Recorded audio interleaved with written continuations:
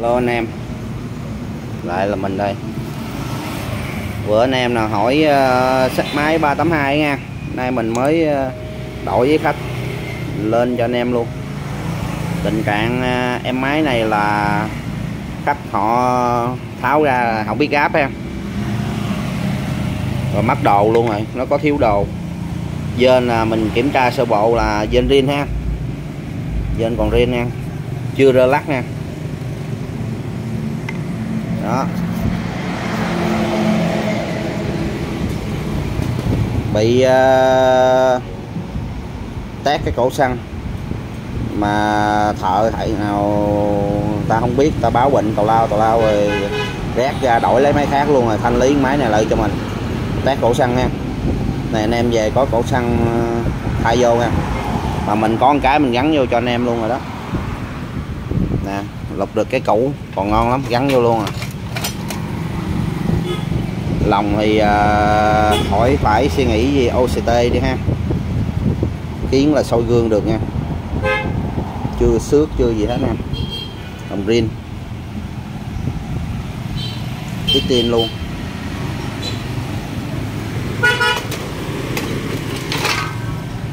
Tay cầm rin ha, rồi dên rin, mặt tiền chưa vệ sinh đó. Thiếu cái ốp giật. Bình xăng con thì có nha anh em, bình xăng con có đâu rồi, đây bình xăng con của nó riêng luôn nha. Đó, mất cái bê tông nha.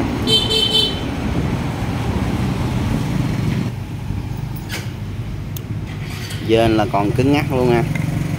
Bình xăng lớn là đẹp, chưa lủng chưa bể gì hết nha. Đó, áo sống đồ là còn nguyên đẹp, chưa bể vỡ. Bô zin, bô của tin, bô rin có số luôn ha. Nắp bô còn đẹp, bà đăng á, còn OCT, nắp lam pin đẹp. Rồi tình trạng nó là vậy, chuông đồ có luôn nè. Mất cái nắp chụp giật nha anh em, mất nắp chụp giật, mất cái tông, còn nhiêu là còn đầy đủ đồ hết, riêng hết, chưa thay thế bất cứ gì. Mất cái nắp chụp giật, mất cái tông. Rồi anh em về có đồ bỏ vô, còn nếu mà không ấy thì mình gắn thêm cái đó thì mình bán giá khác, còn này là mình bán xác cho anh em luôn ha, đầy đủ về anh em tự vô đồ. Rồi đẹp, thanh lý cho anh em 3,8 triệu, nhận chuyển khoản không có ship COD. Anh em nào trước thì được trước, anh em đến sau thì thông cảm cho mình ha. Rồi nhanh gọn lẹ, phân xích đồ là còn xài được luôn nha. Đó, đầy đủ hết, chỉ thiếu ốp giật, mất cái bê tông, còn mấy đồ kia thì đầy đủ. Đó, bữa anh em nào mua xác thì mình bán xác luôn, còn mà mình thêm mấy cái đó thì mình sẽ cộng tiền thêm vô ha, làm nổ luôn. Rồi anh em nào muốn sao thì liên hệ gặp mình, còn mình bán thanh lý gì thì 3,8 triệu.